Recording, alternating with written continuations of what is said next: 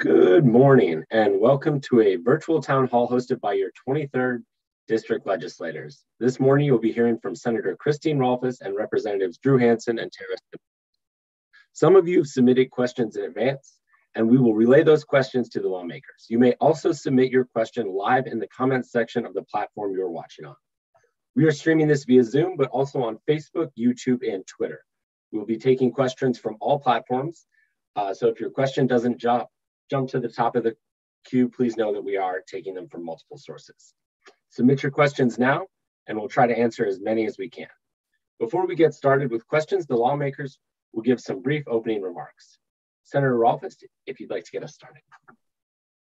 Thank you, Peter. Hi, everybody. Thanks for joining us at our first online town hall. We usually do these in person, a couple of places around the county in the middle of our legislative session. But I really appreciate folks showing up, and we'll do the best we can to answer questions. I'm State Senator Christine Rolfes. I have been representing you in the State Senate since I was appointed to the seat in 2011, and then so I've been representing you ever since. I am currently the chair of the Senate Ways and Means Committee, and I serve on the Natural Resources, Agriculture, and Parks Committee as well. So my primary responsibilities in the legislature when we're in session is working with the Senate members to produce and eventually pass a balanced budget that represents the values of the entire state. And then secondarily, I focus on natural resource and environmental issues through the committee that I serve on. I am working a couple of bills this year that originated in our district that are not relevant to either of those committees. One of them is helping solve a tax exemption problem related to farmers markets that are located in church parking lots. It's, as I said in the Senate, churches, farmers markets, what's not to like? We need to pass the bill so the farmers markets can continue to be hosted in church parking lots. Simple bill. I'm hoping the House will pass it quickly. And then the second bill from the district that I'm working on is one that embeds arts education into our public school system. That passed through the Senate last week, and it's being heard in the House right now.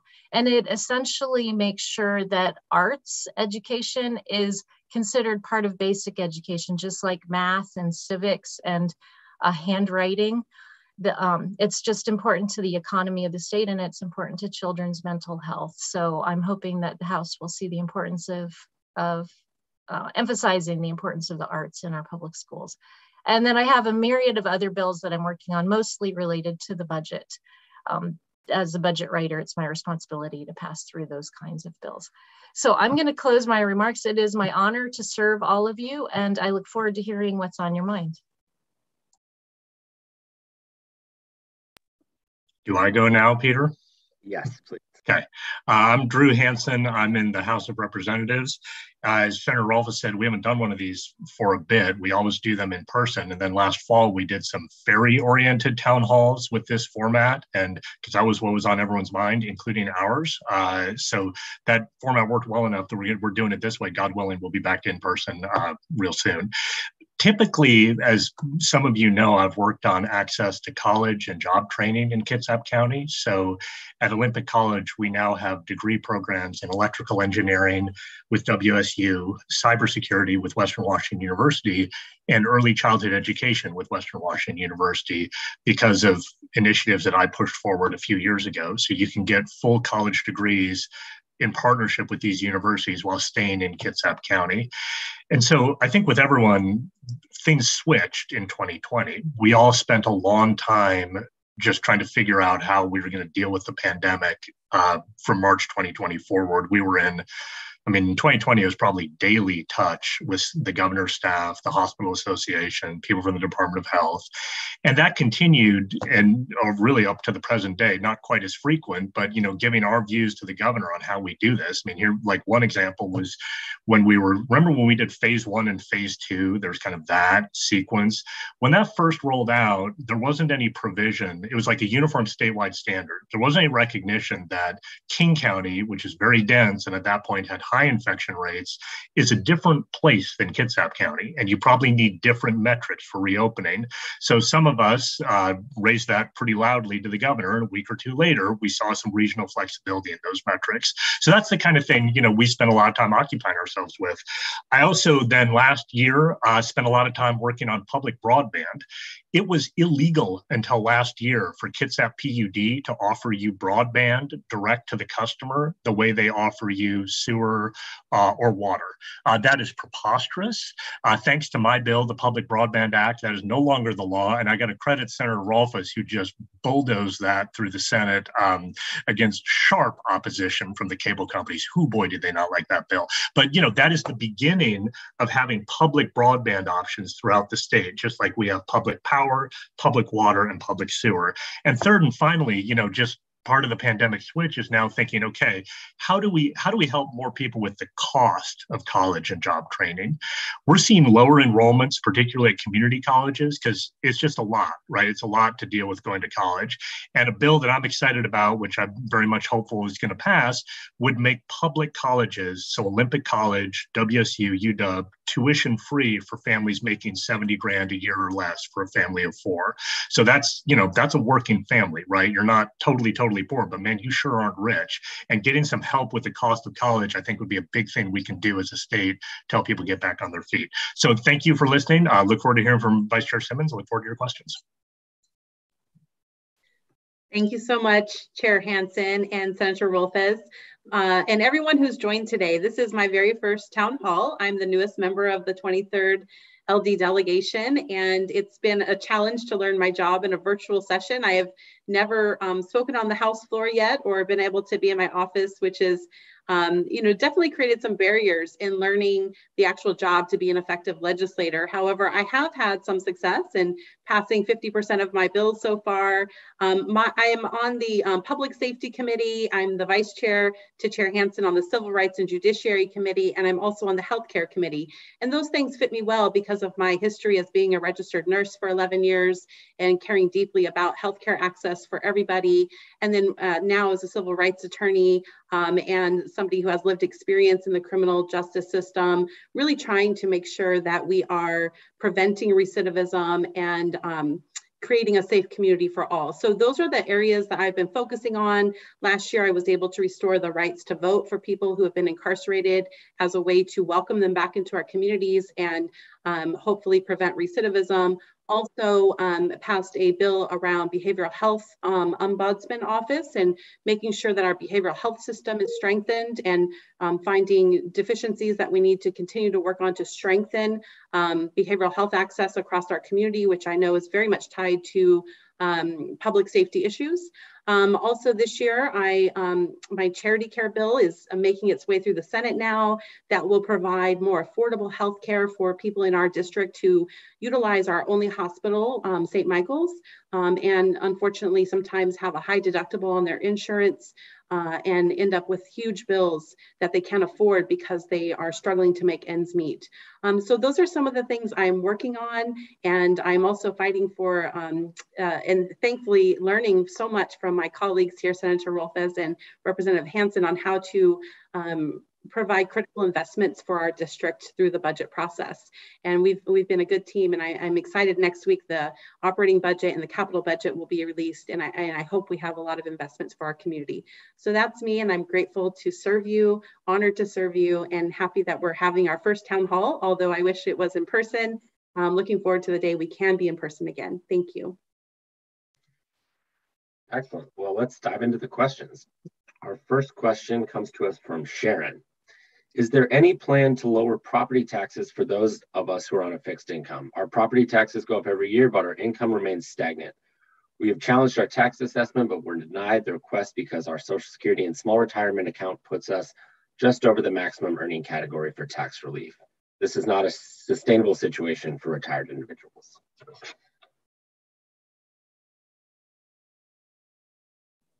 I can take that, and maybe the way we should do this is one of us will answer and then the others can chime in if we missed anything.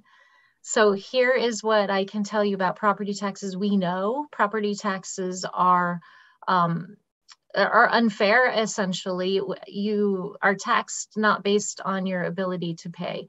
In our state, we don't have an income tax system. So what we have are property taxes, business and occupation taxes, and sales taxes that support our local and state governments. The good news on property taxes is that this is the first year, the 2022, when we all got our Valentine's Day cards from Meredith Green last week. It's the first year that the 1% cap is going back on property tax collections. So for the last few years, the property tax from the state has been rate-based. So as your property value went higher, your assessment went higher, your taxes went up based on a rate. They're now going to be capped statewide at not growing more than 1%. So a lot of people will see their property taxes stay flat, and some people will see them go down while others see them go up.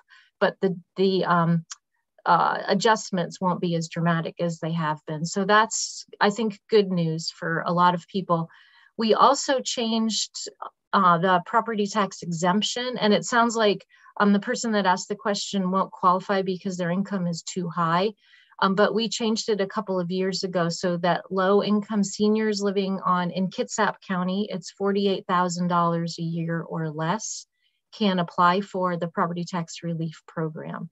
So for folks that fall into that category of 48 or less, there's some help on that. And disabled veterans, regardless of age, also qualify for similar property tax reductions. So that's what I can say about that right now. Yeah, we'll try, and just like Senator Rolfes said, we're going to try to kick through as many questions as possible, right? So we're not all going to chime in on probably most of these. So, you know, we also have opinions. We want to get to your questions, so that's where we'll go now, unless Vice Chair Simmons does. Our next question is from Walt. Will the proposed transportation funding that we've heard about include funding for Safe to Schools projects? Yeah, I'm pretty sure it does. I don't remember the number, but I'm reasonably certain it does. Good question. Next question. Our next question is from Mark. Do you support the capital budget for the hybrid electric ferries and upgrade electrification at all three terminals? Yeah, absolutely. Absolutely. Yeah, no question. Right. I mean, it's in the transportation package. It's a big thing on ferries, so that we totally need to do that. Excellent. Our next question comes from Jeff.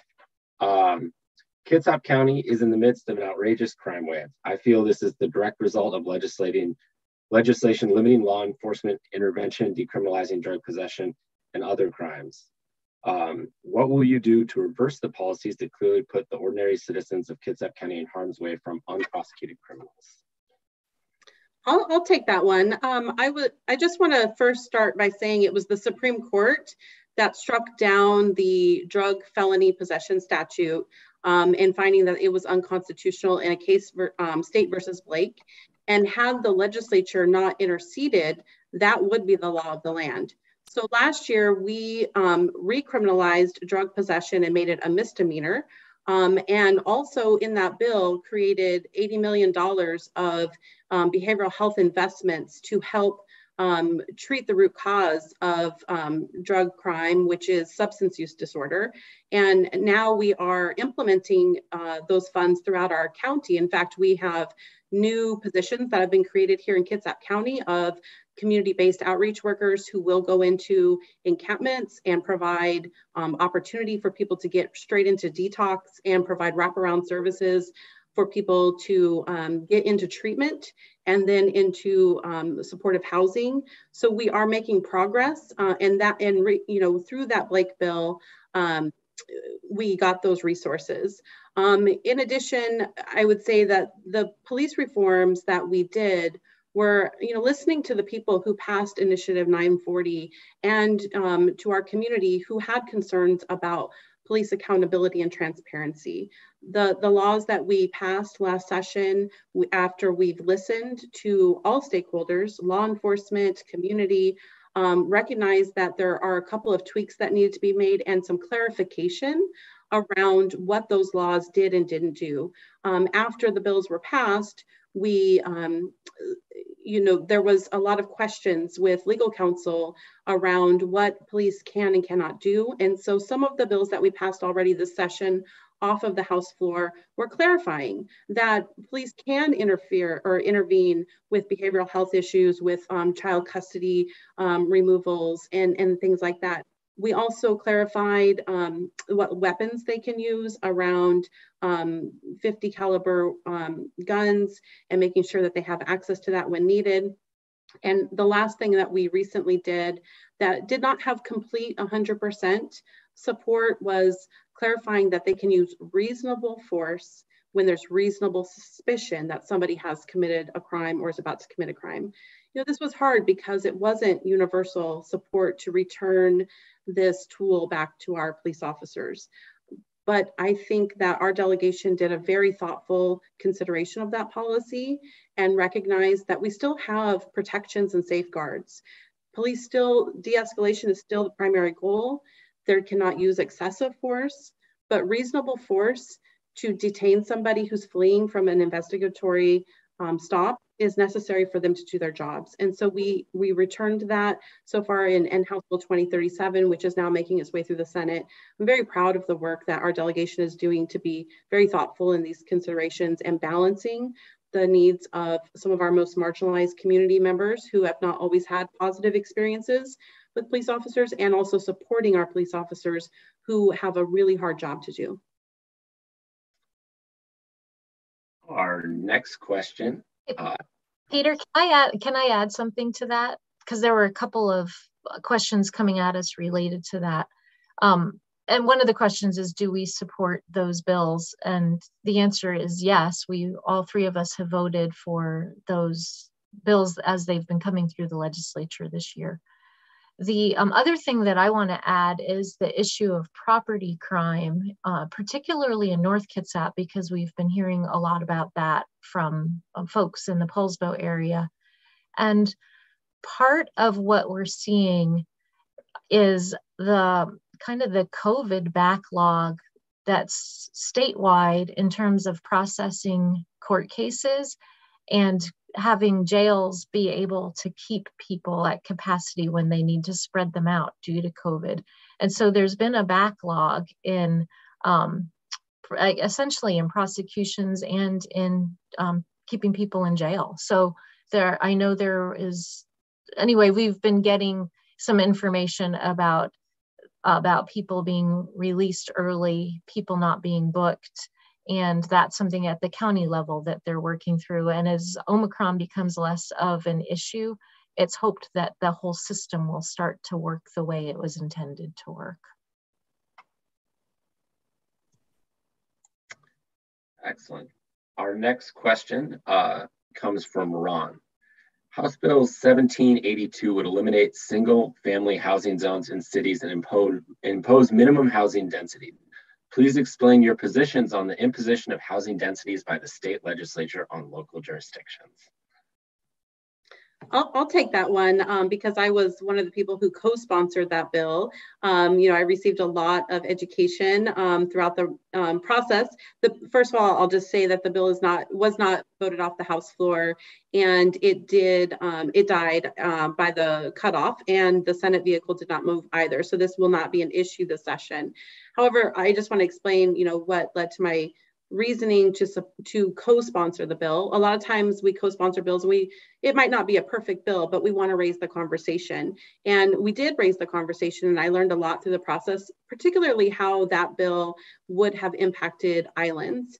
And we were able to make sure before it was going to be brought to the House floor that Bainbridge Island was excluded because you live on a sole aquifer and couldn't tolerate the increase in development there. I do think we have an affordable housing crisis, and we need to look at a lot of different solutions to fix our affordable housing crisis. And having duplexes and triplexes and fourplexes near transit in highly populated places might be a solution. And so, Governor Jay Inslee is the person who requested this bill, and he's our constituent as well. So when he asked, I said, yes, I will co-sponsor this bill and start the conversation. And I think we learned a lot throughout it, and that is a lot of places don't want this policy. And so that's probably what led to its demise. I think we need to have thoughtful conversations. And as I'm not a planning expert, it definitely was a great learning experience for me. And I think we need to continue the conversations around how to increase supply so we can decrease prices for all people.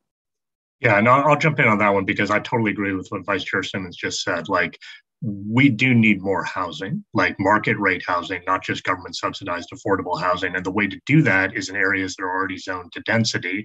We can debate about what the mechanism is, but one thing that we pushed forward in the House this year is making it easier to construct ADUs, or what used to be called mother-in-law or father-in-law apartments. So, something on top of your garage or something, making that easier to do. That is a great rental solution, also a great intergenerational housing solution. So that was one thing that made it across the House for last week that we were happy to support and look forward to seeing more along those lines. Excellent. Our next question comes to us from YouTuber Yum Yum Devil. I sustained a repetitive motion injury at work, raising and lowering lunch tables daily. Do you support House Bill 1837? We do. I can take that one unless Vice Chair Simmons does. That's a House bill. That relates to musculoskeletal injuries. Okay, so all that bill does is it repeals about a 20-year-old prohibition on the Department of Labor and Industries even considering whether you can get repetitive stress injuries from motion at work. You can see why you might want the Department of Labor and Industries to be able to consider that question and consider what rules might be appropriate, whether that's people working in fields doing repetitive motion in a particular way, whether that's people in healthcare, whatever it is, right? So that's all it does. It doesn't create any rules. It just removes a restriction on labor and industries from considering that. I was happy to support that. For some reason, that took us until 6:27 in the morning to debate all night to get that bill passed. So look forward to seeing that bill pass the Senate and get to the governor's desk. Excellent. Our next question comes from Natalie. As a longtime adjunct math professor at several community colleges and the part-time faculty president of AFT Seattle, the faculty union for Seattle colleges, I've been watching and advocating for bills that strengthen our enrollments and address issues that will both benefit part-time faculty and public service workers. One of these is Senate Bill 5847 that deals with the public loan forgiveness question. Do you support Senate Bill 5847? And what else have you done to help make college more affordable? So I can't speak to the Senate bill since we haven't seen that one yet, and I don't know if it's moved. Obviously at the federal level, there's public service loan forgiveness that has recently been simplified, and so you're seeing people get their loans forgiven. Given that federal program, it's not clear what we would do at the state level to add on to that, particularly because most loans are federal.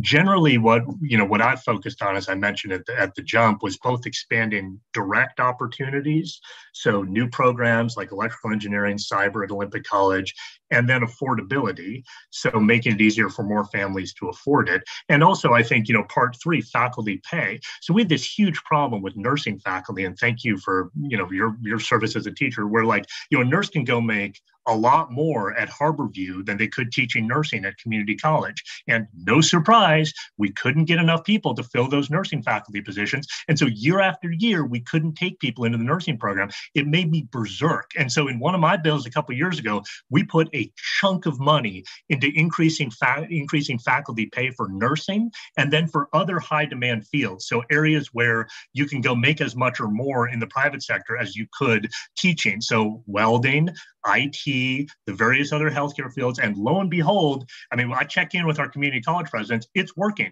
When you offer people pay that's competitive, they'll actually take the job. And so we are finally able to get nursing students enrolled into the nursing program. And boy, oh boy, it was good that we did that before the pandemic hit. So I don't know if y'all read the Kitsap Sun, OC nursing students were coming out deployed into the community, doing tests, doing vaccinations, helping people. Thank God we expanded nursing capacity, right? So now that interestingly, there's another bottleneck now related to clinical rotations in the community. We're going to be doing some work on that in the budget, but that's the next frontier. Like, we need to keep an eye on faculty pay, making sure we're competitive, but we are able to take full cohorts of nursing students now because we have enough faculty. I mean, for the first time that I can remember in the last 10 years. So that's super exciting. Look forward to building on that. And I hate to take the energy level down a notch, but I want to add specifically to the question that was asked about a specific Senate bill 5647. Just a heads up for Tarra and Drew, it's a really common sense piece of legislation that helps. It embeds within state government people who can do the work needed for state employees and people and our contractors, but people working in public service, to know about the loan forgiveness program and help do the paperwork for the loan forgiveness program. And that is in direct response to a federal law that allows people, if they have been paying off their student loans for 10 years, 120 months, and they have met a criteria of number of years working for the public in public service, they can get their loan forgiven. And the hope is that, you know, the big surge in the next couple of years of making sure all state employees and state employment contractors, the nonprofits that provide services, are aware of the program. They have the paperwork that certifies their employment, and we help them move on, because that is a raise for people if we can do that.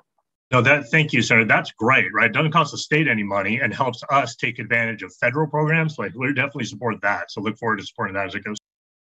As a person who has $300,000 in student loans, I really appreciate it.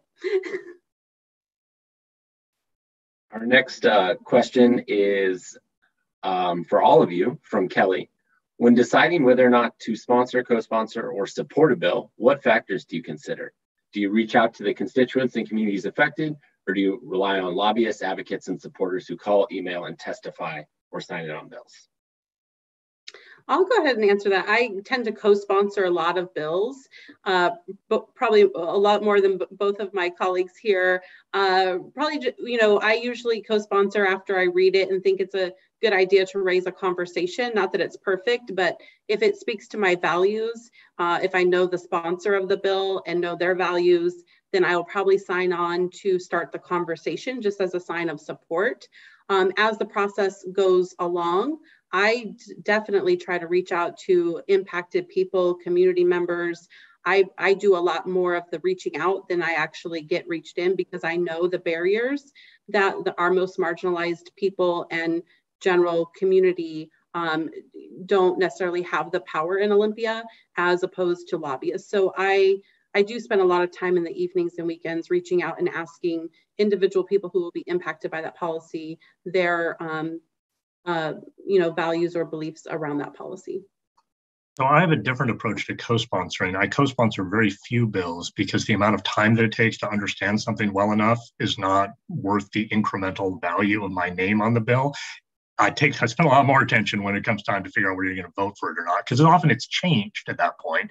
When it's something I'm prime sponsoring, it's a different deal. And most of the time, this comes from something locally. So the Public Broadband Act started years ago with conversations with Kitsap Public Utility District, where they, you know, we had a Senator Rolfes and Representative Appleton. I was shocked that there was a state law that barred them from serving the public with direct retail broadband. I mean, that's just appalling to me. And so, you know, that Senator Rolfes kind of did some awesome work rolling part of that back. And then we got to take the big chunk of the pandemic, because we had so many people just outraged at how bad broadband options were. Like, nobody wants to pay Comcast $1,000 gajillion for spotty service when you might be able to have a public option. And so then, you know, the Suquamish tribe jumped right in from the very beginning. I mean, they were the anchor tenants of this locally. They were like, look, we're all in. We have a checkerboard reservation. There's spotty access here and there. We want to help this however we can. And so that, in any event, like that's there, I co-sponsor basically nothing. I prime sponsor very few bills, mostly because it takes so much time to kind of get your mind around something and do the kind of outreach you need to do to be sure you're pushing the right solution. So, and then I'll chime in. I will sponsor bills. I'm careful about what I sponsor, but usually every session I have one or two bills that comes specifically from constituents who have contacted me, and they have identified problems and they have identified solutions, and or they've identified problems and together we found the solution. And so every year I have a few of those that I'll sponsor. I mentioned the farmers market and arts education earlier, but a different bill that I'm sponsoring this year is from a professional environmental person who's now retired, who lives in Poulsbo. And he said, how come we don't have our water systems planning for climate change impacts?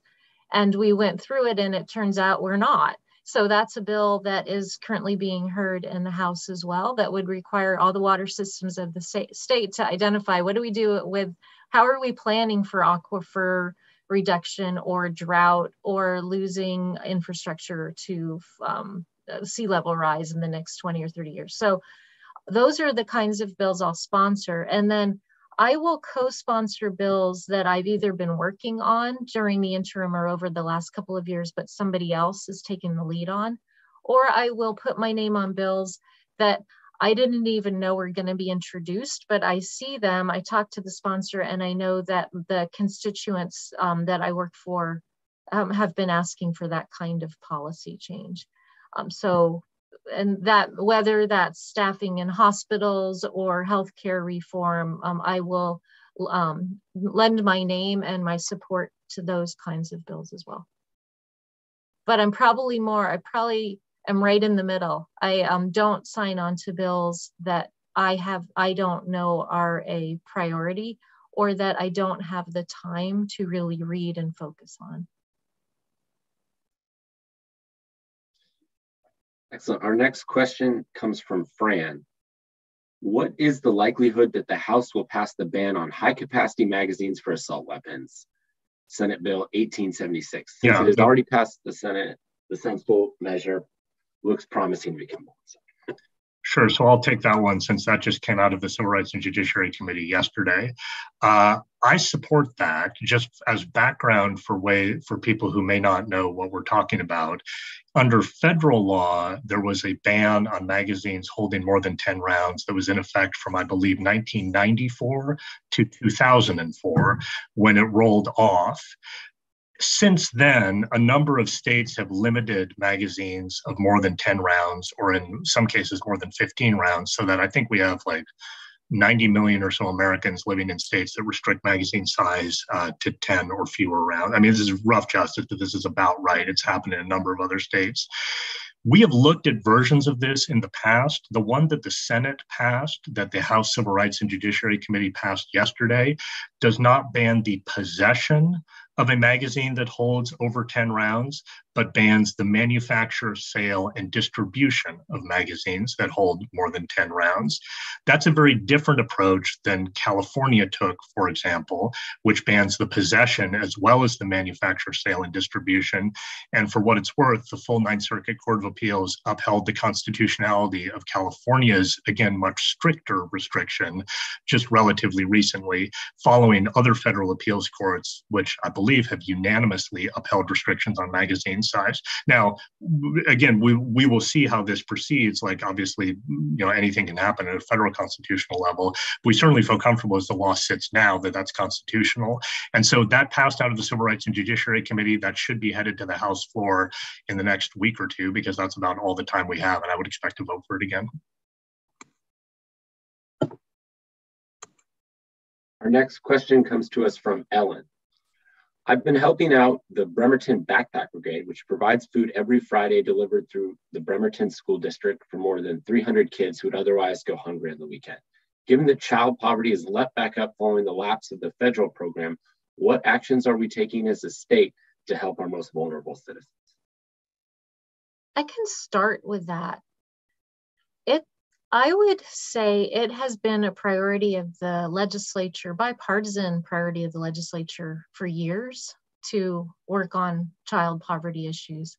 For example, the Senate just passed a bill over to the House that adds an allowance of, I'm going to say $100 more a month to parents who are on the Temporary Assistance to Needy Families program, which is a work first kind of a program for family members. So the state provides support while the family member is looking for, the parent is looking for a job or going to college or going to school.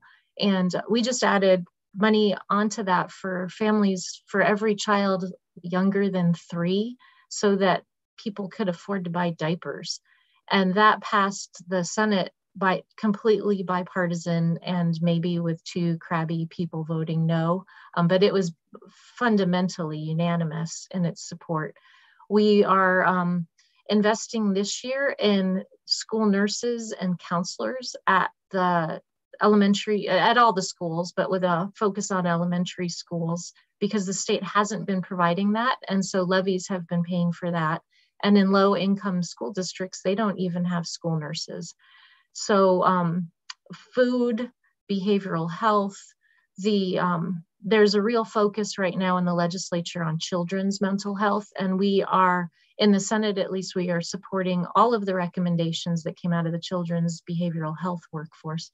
But the issue of child poverty is, it's one that we are focused on to help reduce trauma to kids and lift their families out of poverty. Our next question comes from Eric.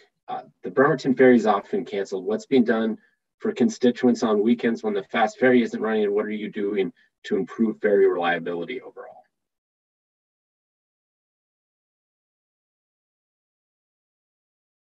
Okay, I can do the overall general one. So look, here's the problem. We have, I mean, the ferries have been horrible in the summers for a while, okay? And they became extra horrible last summer and fall. Generally speaking, there's 3 things going on. One is there's a global shortage of mariners. I mean, BC ferries in British Columbia is having the same problem we are. Number 2, there was a wave of retirements last summer.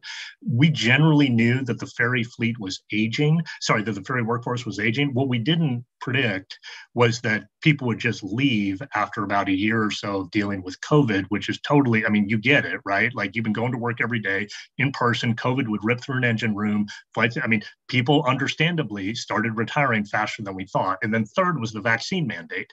And I've forgotten the exact numbers, but it was something like 10% of the ferry workforce that either quit or retired or was separated from service because of that. So all 3 of us spent a gigantic amount of time working with our constituent, the governor, to figure out quickly like what we can do to put things in place to address this. And so the first thing that they did was change the memorandum of understanding with the unions to allow people who would normally be going and maintaining boats to go back and spot boats in service. So usually when your boat goes out of service, you're on the maintenance group. Well, like, there's an opportunity then to use people who are then doing maintenance to go backfill in areas that have shortages. That raises the question of who maintains the boats. But, right now it's crisis situations, right? Like, that's the first thing. Second thing, they've been recruiting year round, which they started doing earlier, but have now amped up their recruiting efforts. Third thing is the package that we put together that we talked a little bit about, where we put a bunch of money from the operating budget into the transportation budget so that we don't have to raise gas taxes to pay for ferry improvements. If we push this through, this will be the best ferry package that we've had since I've been in the legislature. I mean, the last time we had a transportation package that raised the gas tax, I voted against it because it didn't do much for ferries. I mean, it put $800 million into one highway in Spokane, which was more than it put into the entire ferry system for a 16-cent gas tax increase. And I voted against that because that was ridiculous. This is different. We have a decent level of ferry funding in this that is not supported by a gas tax. So very much hoping to see that go through. And look, this is not great, right? I mean, this is still a crisis. This is still terrible. Like, this is largely, for better or for worse, in the control of the executive because the ferry system is within the Department of Transportation. But from a funding perspective, like, as a legislature, I mean, we organized pretty vigorously over last summer and fall with the plan that we need to have our voices heard and get ferries funded in the package. And so that should be happening. So I see Deborah McDaniel asked the question, when will service be restored to Bremerton? And I know that she was on our ferry town hall last fall when we all felt like this winter, we're going to get service back everywhere. We don't know the answer, Deborah. I talked to ferries this morning and they're hoping sometime this summer, but it could, or sooner, but it could potentially be a long time. And so they are working right now with the unions on adding the late night, seeing if we can get back the late night run so that there's better service in the evening. Kitsap Transit remains a player. I don't know where that is going to pan out, but the ferry system they're going to release their restoration plan in the next few weeks.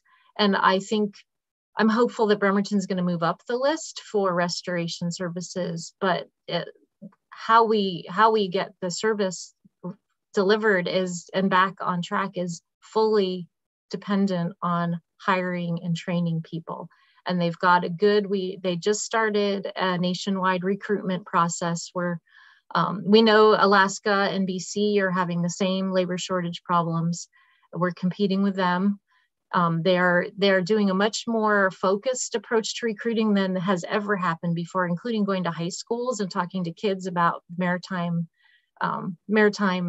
careers, which is a longer term solution, but it's part of the solution. And I know folks want heads to roll, and if ferries were sitting by and not doing anything, you might be able to identify heads that should roll, but they're really going all out trying to meet this labor crisis. And I'm supportive of the efforts that they're going through right now.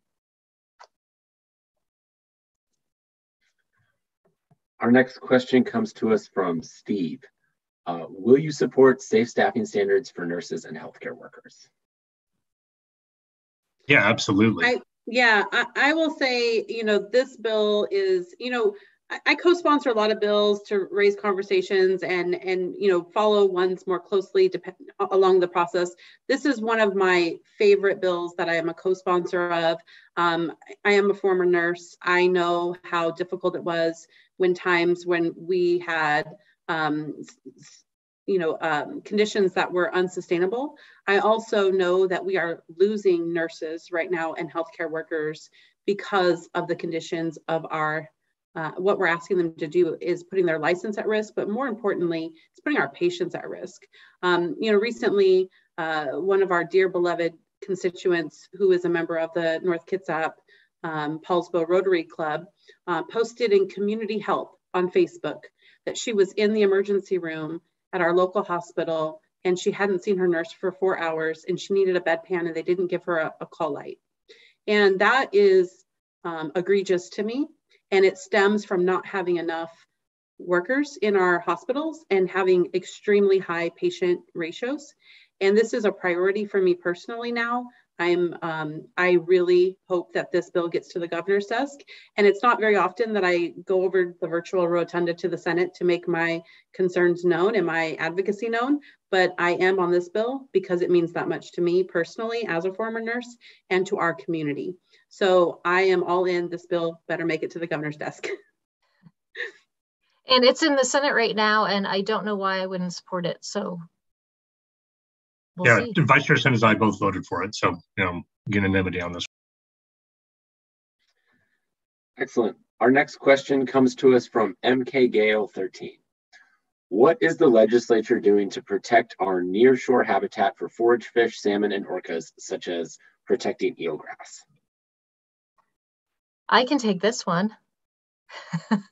So we have a couple of Senate bills that we are sending over to Representatives Hansen and Simmons. One of them is a Department of Natural Resources request legislation that focuses on restoring kelp beds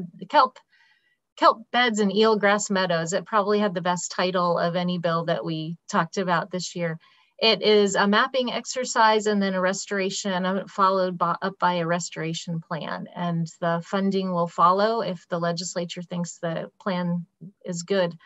And then the second thing we're doing is we have put in place different standards for shoreline development over the last couple of years. And with Fish and Wildlife and the Department of Ecology helping local governments with their permitting, so as to reduce damage to the shorelines of Puget Sound. So it's called death by 1,000 cuts, right? Every dock or bulkhead that gets rebuilt or removed is a point of discussion. So what the state is doing now is working with local governments on, if you need your bulkhead replaced, how can it be replaced in a more environmentally sensitive way? Or does it need to be replaced? Can we do something different with your property? So those kinds of permitting changes are, if they're not at local government planning departments right now, they're coming.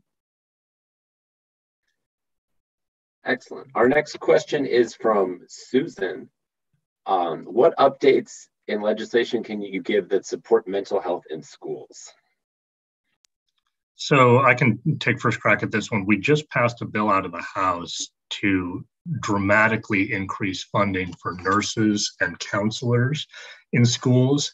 By dramatically, I mean $700 million over 2 years. Like, it's a lot of money to put nurses and counselors in schools, but you need it, right? I mean, you can't really have a functioning school in this day and age without some access to mental health support, a nurse, a counselor, whatever that looks like in each individual district. So that's the most significant thing we're doing. I mean, I think like more generally, look, this is not a great time for mental health for young people and even not so young people in this state or in this country. And what's going to make a big difference is getting through this pandemic. And it's not like just remote school versus not remote school or mass versus not mass. I mean, no matter what state you're in, people are not doing great, right? You can be in a red state or a blue state, a state with no mass in schools, state with mass in schools. This has been hard. Okay. And until we kind of get through the end of this, it's going to continue to be hard. And so that's where, look, like I'm hopeful we're on the back end of this pandemic from the last 2 years. And so that we can all just kind of reset a little bit and kind of keep ourselves together. But yeah, from a legislative perspective, that's the main thing we're doing, is just trying to get nurses and counselors in more schools. Yeah, and I'll just say, as somebody who sits on the Public Safety Committee, the school to prison pipeline is real, and we've been working on it for many years. And this is an investment that will make our community safer. When youth have access to supportive services, they're less likely to engage in behavior that will have them end up in juvenile detention. They are less likely to engage in substance use issues. And so this is a huge preventative measure that will help us with our public safety issues that we're facing today too. So I'm in full support and really grateful for the prime sponsor in our legislature for prioritizing that this year.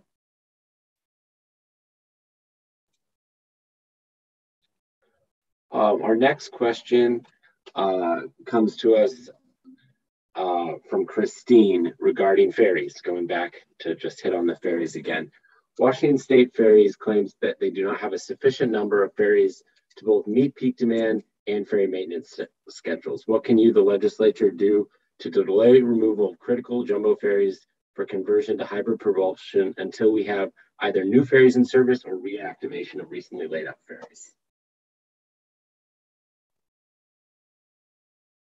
That's actually a good question. Would have to think that State Ferries has a plan. So all of the ferries get pulled out of the system for annual or regular maintenance.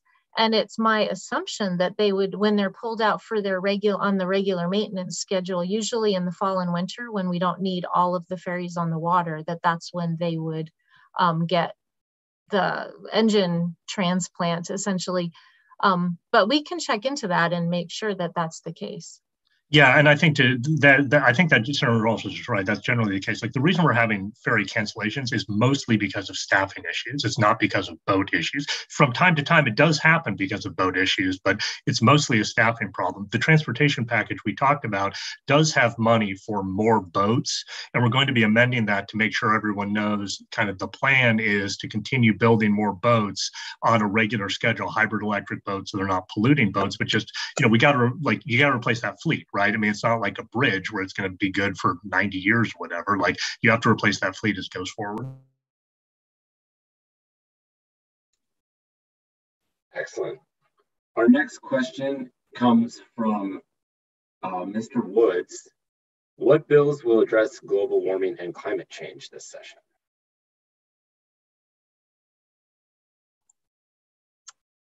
There's a lot. We did some fundamental big picture bills last year and instituted a statewide cap and trade program.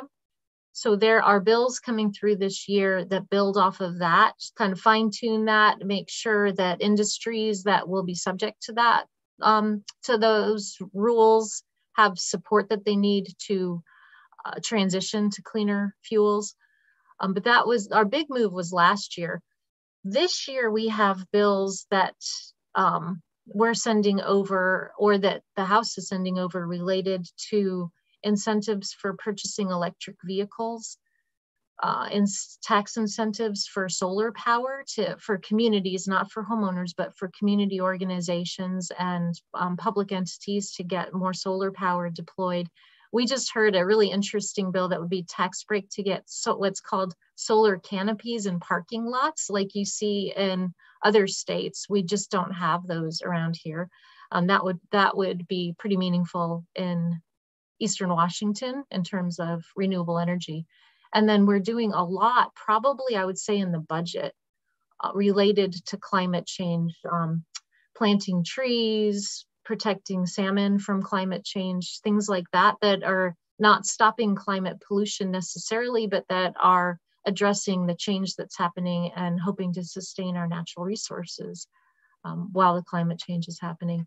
The other thing really is the transportation budget that we just passed. So electrifying the ferry system. Ferry system is the biggest state polluter, the biggest polluter in the state government. And so when we can do clean fuels, hybrids, electric ferries, that's huge. And then a lot of what's in the transportation budget related to transit and making it safer for people to walk and ride their bicycles. There's a lot in there that directly is intended to reduce climate pollution. Yeah, and we just sent over, about 10 bills to the Senate addressing climate change as well. They're not as expansive as last year, but some of them, excuse me, deal with the appliance efficiency standards, energy codes in buildings. One in particular I really love is Rep. Hackney's, that's going to allow for energy plug-in devices in homeowner associations and apartment units and things like that. So we are making smaller progress this session, but really building upon what we did last year, and also in our transportation package, there's a lot there. All right, fantastic. Our next question comes to us from Martha. Thank you so much for all your hard work and all your thoughtful efforts in helping those farthest from opportunity. What investments is the Senate planning in early learning? I'll take that. The Senate budget will be out in the morning on Monday, so the specific investments will be public at that time. The legislature passed last year what we call the Fair Start Act, which was an enormous statewide investment in child care and early learning programs. And we funded that bill to be phased in. And so what you will probably see on Monday is follow up to that. So there is a plan, and we'll be supporting funding for the plan that we adopted last year. Excellent. Our next question comes to us from Christopher. What are your thoughts on Whole Washington, Senate Bill 5204 and Initiative 1362? Those are all Whole Washington, to be clear. Yeah, I'll start with that. I am a person who strongly believes in universal health care. I think that countries that have universal health care for their citizens are healthier places. And so I will support any efforts to make that happen.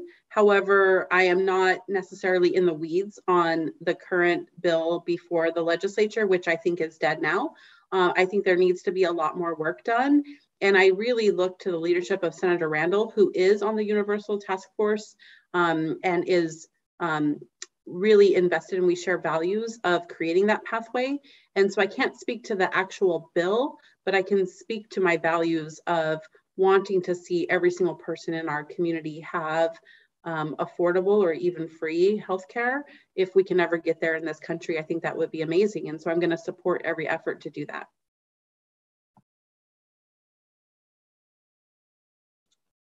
Our next question comes to us from Susan. What is happening to the COLA for Plan 1 retired teachers?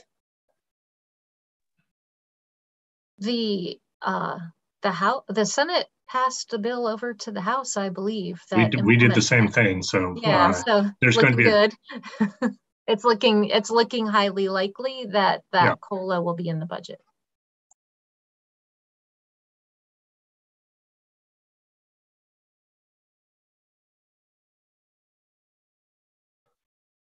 All right. Well, that is just about all the time we have. We're going to give the representatives and senator time to make some closing remarks.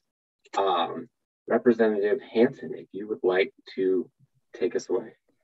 Yeah, no, thanks so much for doing this, everyone. And thanks to our staff for doing a great job moderating. We've had questions coming in on Facebook, multiple Facebook pages, YouTube, the chat here in the Zoom, some by email. So the staff has been trying to, say, we can't answer everything, but like we have thousands of questions on ferries. Okay, here's a couple of ferry questions. Thousands of questions on mental health in schools. Here's how we do it. So I'm really grateful for this format. I mean, I noticed some people in the Zoom chat saying, look, this is great, right? Like when you go back to in-person town halls, maybe you can do this too.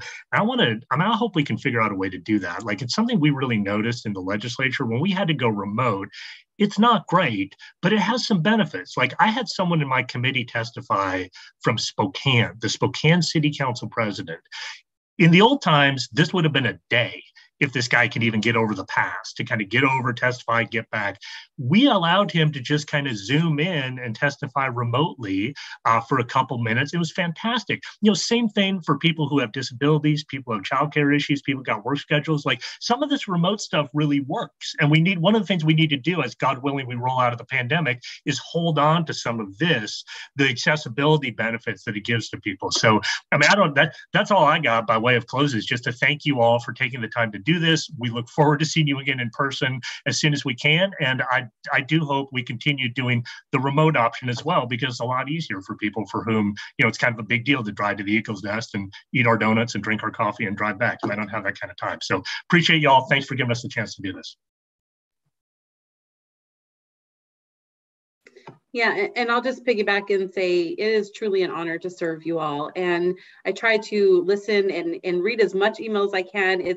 We've gotten a lot of email lately, and I'm really grateful when you do take the time to email me and share your perspective around a particular bill. I try my best to reach out and ask that, but sometimes we don't have time. And so this town hall is a really great way to hear from you, and I really thank you for joining today, and thank you for the honor to serve.